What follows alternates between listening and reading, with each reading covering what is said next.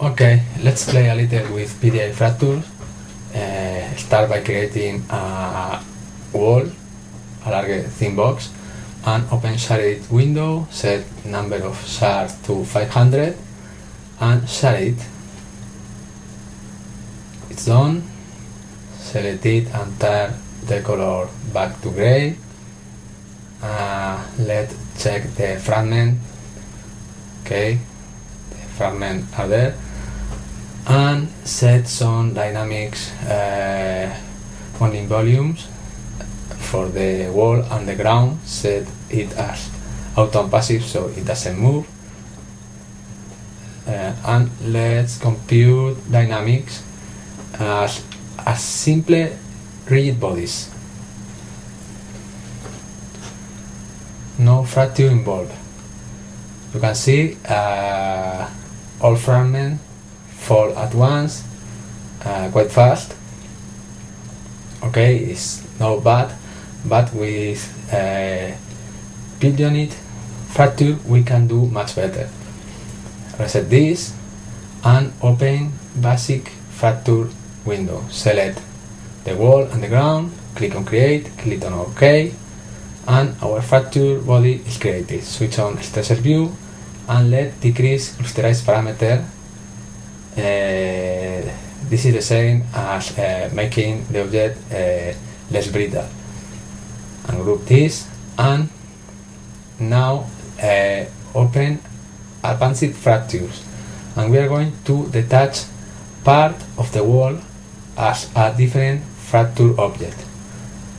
Select the area we want and click on detach. Okay, it's done. And now we have here two fracture bodies. Set hardness for this one to 0 for making it very brittle, and let the other with a high hardness. So we have two different breaking areas in the same wall. Let's compute dynamics again to see how it's behaved. Okay, it starts to break.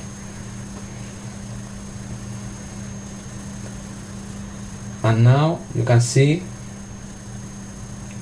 the top area is breaking while the other area is standing.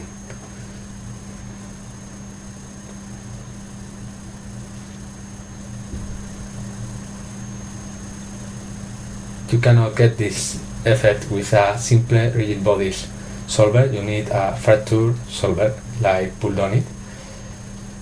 Okay, it's on. Let's play the keys. Okay, nice. You can see it is much more realistic than before.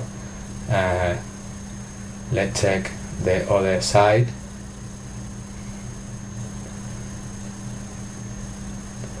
Okay, nice.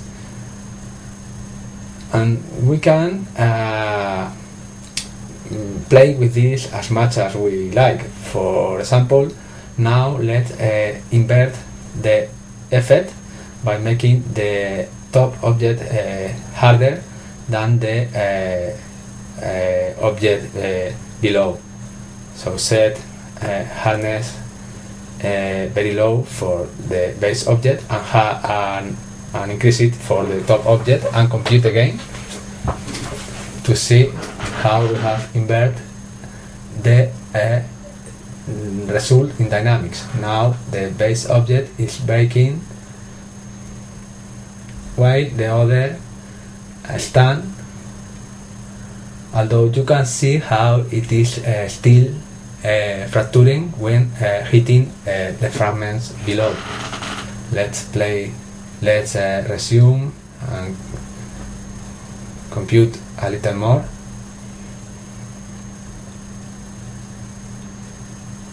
And let's play the keys to see. You see how the behavior now is completely the opposite.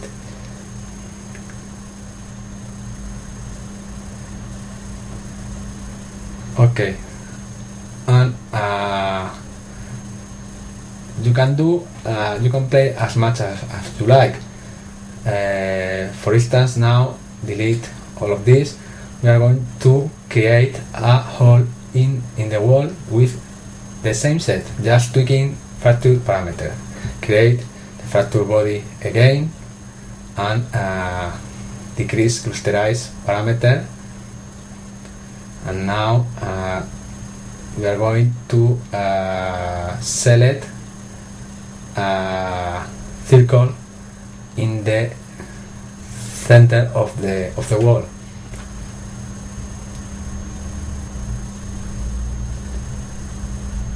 I forgot. We have to open advanced fractures here. Now it's working.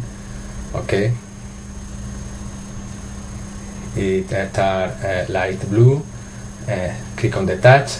Now we have two fracture bodies here, and decrease hardness for the center object, and let the other with default hardness, and let play dynamics again to see if our hole in the wall is created. Okay, you can see how the wall is now breaking just in the center area.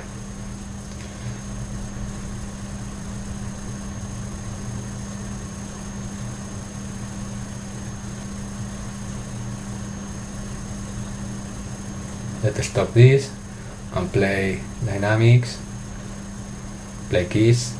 Okay, you can see the hole in the middle